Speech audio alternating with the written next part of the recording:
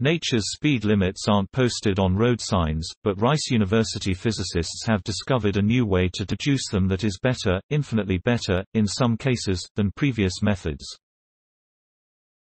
The big question is, how fast can anything, information, mass, energy, move in nature, said Kaden Hazzard, a theoretical quantum physicist at Rice. It turns out that if somebody hands you a material, it is incredibly difficult, in general, to answer the question. In a study published today in the American Physical Society journal PRX Quantum, Hazzard and Rice graduate student Zhiyuan Wang describe a new method for calculating the upper bound.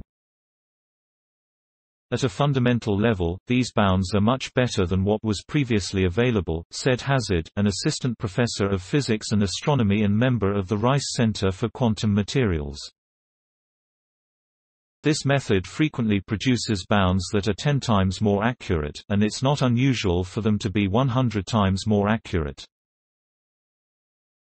In some cases, the improvement is so dramatic that we find finite speed limits where previous approaches predicted infinite ones. Nature's ultimate speed limit is the speed of light, but in nearly all matter around us, the speed of energy and information is much slower. Frequently, it is impossible to describe this speed without accounting for the large role of quantum effects. In the 1970s, physicists proved that information must move much slower than the speed of light in quantum materials, and though they could not compute an exact solution for the speeds, physicists Elliott Lieb and Derek Robinson pioneered mathematical methods for calculating the upper bounds of those. The idea is that even if I can't tell you the exact top speed, can I tell you that the top speed must be less than a particular value, Hazzard said. If I can give a 100% guarantee that the real value is less than that upper bound, that can be extremely useful. Hazzard said physicists have long known that some of the bounds produced by the Lieb-Robinson method are ridiculously imprecise. It might say that information must move less than 1. It's not wrong, but it's not very helpful. The more accurate bounds described in the PRX Quantum paper were calculated by a method Wang created.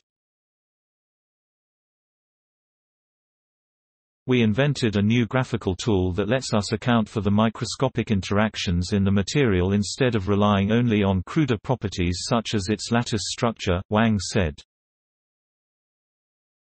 Hazzard said Wang, a third-year graduate student, has an incredible talent for synthesizing mathematical relationships and recasting them in new terms.